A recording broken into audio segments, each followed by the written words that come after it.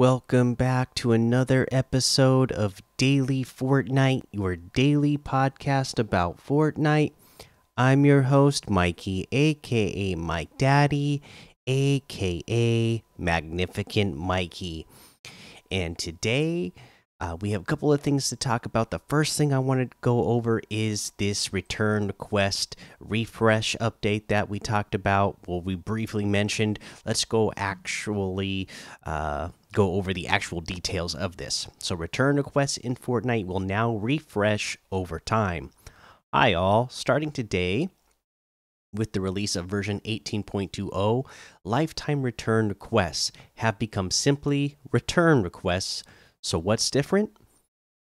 In cases where you would like to return an item purchased with V-Bucks, you have 3 return requests.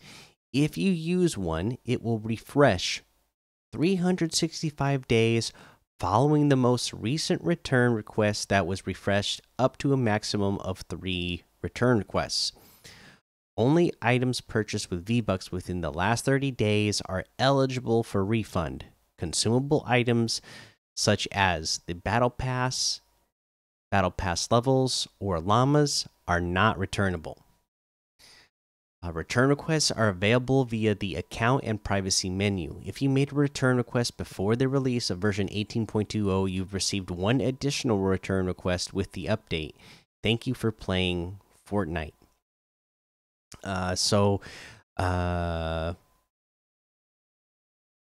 Let's see here. So it's whatever your most recent return request is. So, for example, here they have a graphic in the blog post, assuming that you've already used one, and you know, if you used one that day, you'd have to wait a whole another year for it to refresh for one of those to come back.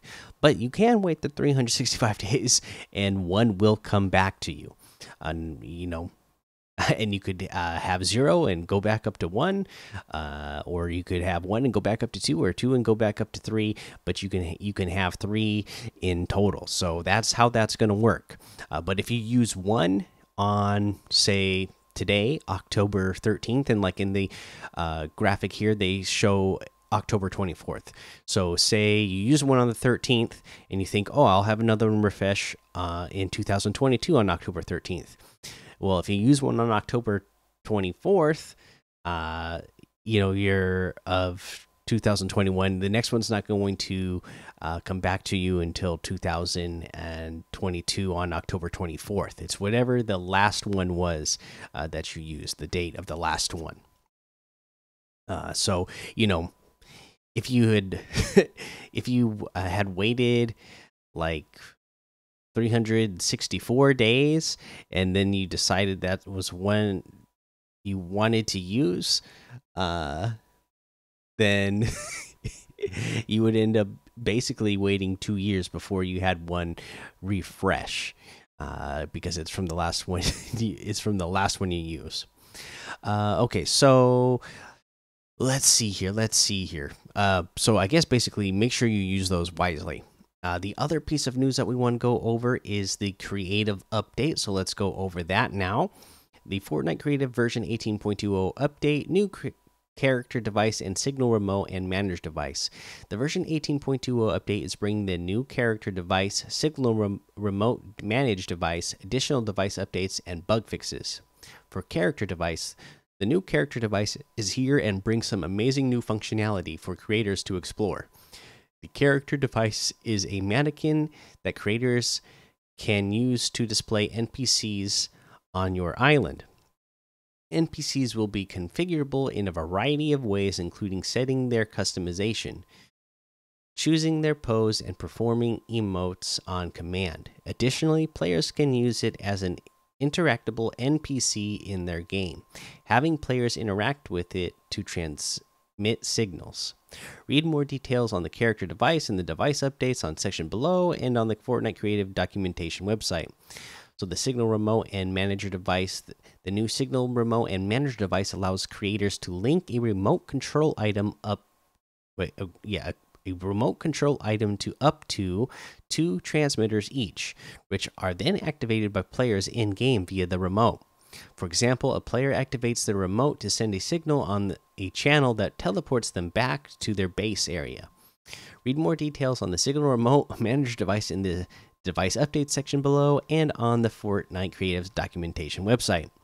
They have a switch device. The switch device is a button that can be toggled between on and off states, allowing players to turn things on and off through a single device. It can save state either for everyone at once or individual players, and can be loaded across different sessions. Read more details on the Switch device in the device updates section below and on the Fortnite Creative documentation website. Battle Royale items. We've added the following Battle Royale items to Creative: the Chili Chug Splash, Shadow Flopper, and they added Armored Wall Trap. Let's see here. So here is the device update. So the character device, place a character, choose an outfit for it, then select the pose you want. This can be used to place NPCs, display outfits, or create vignettes. Includes options for character. Define what character you want to show for the device. Select from a wide variety of outfits from Jonesy and Ramirez all the way up to Phoenix and Nightwatch. Pose. Set a pose that the character will be placed in.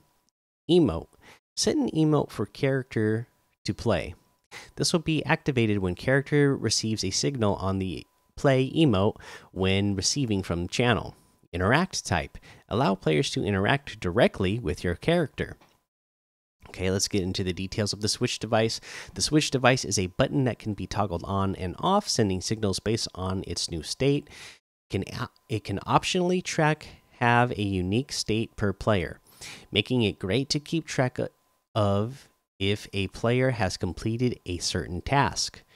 It can save and load to persist across gameplay sessions in published islands. Has multiple options for how to resolve the current state of the Switch if you have many players loading different states and the Switch is tracking the same state for everyone. It has different visuals to select from so you can match it to the style of your island. Okay, in the Signal Remote and Signal Remote Manager, the Signal Remotes allow players to transmit signals without having to interact with the device. Simply equip your signal and press either primary fire or secondary fire to send one of 2 signals. What channels are transmitted is defined by the Signal Remote Manager. Simply place a remote manager in game. Drop your preferred remote in, then select channels for each input. You require a Signal Remote Manager linked to a remote before it will send signals. You can also set a cooldown time for how often players can activate that remote. There are currently 4 rarities of remotes available, allowing players to send up to 8 signals directly. The Skydome device, we've updated the Skydome device to add the following options: clouds and ambient light, and a moon too. Tracker device now allows for multiple quests to be shown on the HUD at once to help facilitate quests that take multiple sessions to resolve. In this update, up to 3 quests are to be displayed in the top left HUD. We have a UFO spawner, now has its own unique base. They have device fixes, the prefab and gallery updates, primitive shapes gallery update. We've added 7 primitives to the gallery that are 6 times larger than the previous primitives. We also added 3 new materials to the primitives: chrome, iridescent, and world grid. They added dark red curtains, drapes, and rug to spooky prop gallery B. We have prefab and gallery fixes. The island update. They added 2 new islands: Survival Island, a balanced island with limited resources, and Survival Island Empty, a balanced island with no foliage. And then for island, we got island fixes, gameplay updates. The bandage bazooka now shows up as a ranged weapon in the creative consumables tab. They fixed an issue that caused conditional buttons to fail in sending signal even when disabled. Then they have some gameplay fixes and UI updates. So the HUD info type is ranked is added. The all devices tab of the channel browser is now sorted alphabetically. And that is your creative update for version 18.20. So check it out. I know that my son and I have some great ideas for some things to be in creative. We came up with, we were inspired by something that is going to, that we're going to make some YouTube videos for. Something inspired us to make some YouTube videos, is what I'm trying to say. And it's something that we're going to do in creative. So I'm really excited actually about some of these new items that they added in, because it's going to, I think, make the ideas that we have even better, with being able to add some of these characters in, and also being able to have them as NPCs. Really excited. Okay, so let's keep going on here with the rest of this show. Let's go ahead and take a look at the LTMs and what we have in the LTMs today. Prison Breakout Become Kevin, Tiny Town Halloween Power, Zombie Island Haunting, Teddy, Trick or Treat Town, Resurrection Zone Wars, and a whole lot more to be discovered. You may have noticed we're about to head over to Item Shop, and you may have noticed that we have the Gilded Skull Trooper. The best looks from beyond the grave come gilded in gold. So I wanted to mention that before we get to the Item Shop, because yesterday they had the Reaper Harvesting Tool, and I thought that the card that was flipped over in the blog post for the fortune cards, I thought that that Reaper Harvesting Tool was the card that was flipped over for the Reaper Harvesting Tool that we had yesterday, but that was actually meant to represent the Skull Trooper. So yeah, that's what we got added in today. And I definitely got to give a shout out to Tiger Noslin, because if you are watching on YouTube, you may notice that I have Skull Trooper now, and I had the Skull Ranger before, but I did not have Skull Trooper, and Tiger Noslin gifted that to me today, and I really appreciate that. I mean, I loved both of them back in the day. I decided to, go with one or the other, and I went with Skull Ranger. Now I have a Skull Trooper, so now I have both of them, so I'm really excited about that, and I will definitely be using this one a ton. So thank you, Tiger Noslin, for that. Now let's head on over to the item shop and see everything that we have in the item shop today.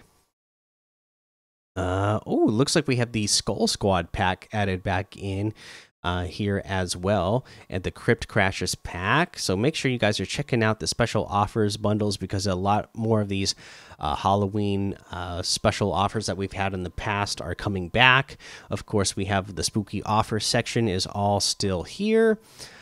Looks like the Walking Dead section still here, and then we have the Scarlet Defender for 800, the Jelly outfit with the Shelly backbling for 1200, the Toozy Slide emote for 500, the Wiggle Wild music for 200, the Zany emote for 500, the Bloomin' Bouquet emote for 200.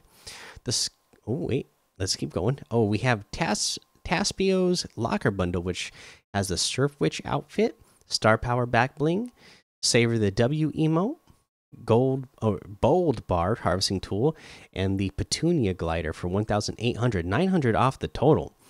You have the Surf Witch outfit with the Star Power back bling for 1,200. The Savor the W emote itself is 500. Bold Bar Harvesting Tool is 500, and the Petunia Glider is 500. Pretty cool bundle there. We have the Marked Man bundle, which has the Grimy outfit, Glumbo back bling, Griffitax Harvesting Tool, the Drip Dropper Glider, Grimule's Wrap, and includes the Pen and Ink Pals loading screen for 2,300, 1,300 off the total. If you get them separately, Grimy outfit with the Glumbo back blings 1,500. The Graffitax Harvesting Tool is 800. The Drip Dropper Glider is 800. The Grimule's Wrap is 500. And then, of course, today, the Skull Trooper outfit with the Skull Trooper quest, so that you can get the additional back bling for it for 1,500. Again, thank you, Tiger Noslin. Gotta give you multiple shout outs for that. I'm really excited to have this one, so thank you again. The Skull Ranger outfit is here for 1,200, one that I've had for a long time and I absolutely love. So, again, just really excited to have both of those now. The Skull Sickle Harvesting Tool is 1,200. And this is the actual harvesting tool that was on that fortune card. I thought it was just the normal Reaper harvesting tool that was in the item shop yesterday, but it was the Skull Sickle harvesting tool. We have the Grinning Ghoul back bling for 400. The Crypt Cruiser glider for 1,200.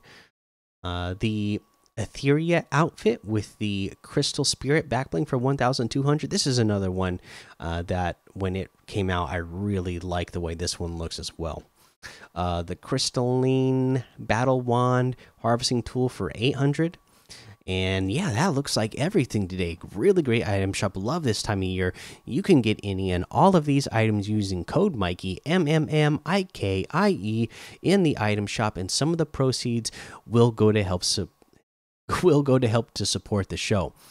Okay, that's actually going to be the episode for today. So make sure you go join that daily Fortnite Discord and hang out with us. Follow me over on Twitch, Twitter, and YouTube. Head over to Apple Podcasts, leave a 5-star rating and a written review for a shout out on the show. Make sure you subscribe so you don't miss an episode. And until next time, have fun, be safe, and don't get lost in the storm.